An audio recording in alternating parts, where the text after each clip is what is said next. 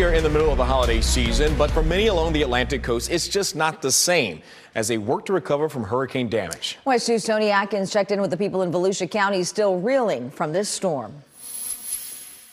Yeah, I never made it over the bridges, so I had to stick it out here. James Mesenheim remembers being stuck at his apartment on A1A as Hurricane Nicole passed through. It got really bad. I mean, the winds were 90 plus.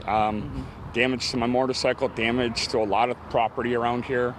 This holiday season meant more funds going toward repairs more than anything else. Then even traveling. We had to fix holes in our roofs, and the water was coming in, so you couldn't really take much of a time off at Christmas, and you had to spend your money in other places.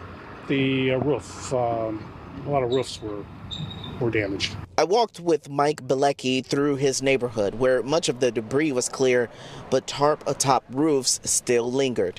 I think this is the last one's the ceiling. So when you first saw that, what was your reaction?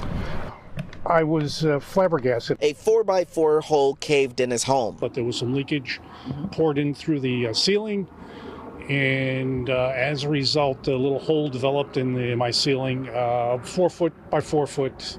He still has to fix it. Initial estimates from the Volusia County property appraiser shows a $481 million total in damages from Nicole alone.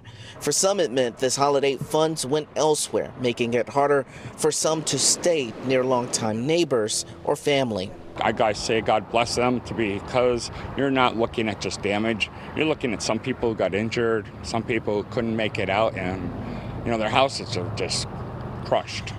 In Volusia County, Tony Atkins, West 2 News.